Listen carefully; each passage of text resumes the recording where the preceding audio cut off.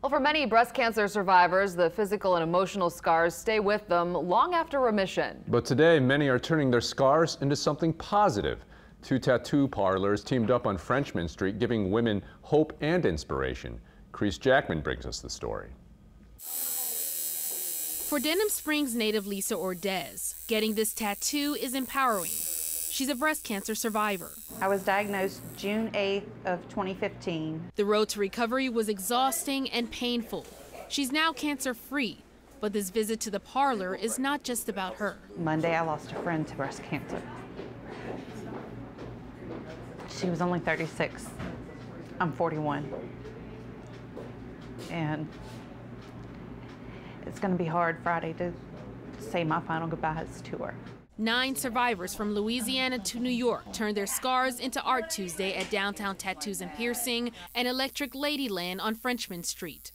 15 cities took part in the event, with pinc.org donating over 60 tattoos to survivors. These shops have closed their doors, so they're not getting revenue in till 4 o'clock in the afternoon, and they're donating over $10,000 of tattoo services. It's been really cool. Scott Barbier is one of the tattoo artists turning these marks into a form of healing.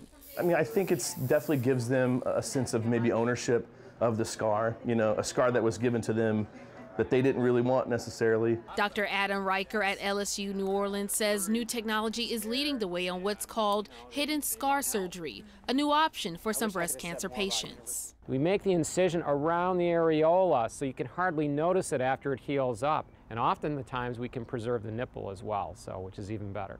As these ladies prepare to leave the parlor, they do so feeling uplifted, knowing they no longer have to feel ashamed or embarrassed, while giving strength to others still battling the disease. Crease Jackman, Eyewitness News. And this is the second year of the pinc Tattoo Day event here in New Orleans. Beautiful work.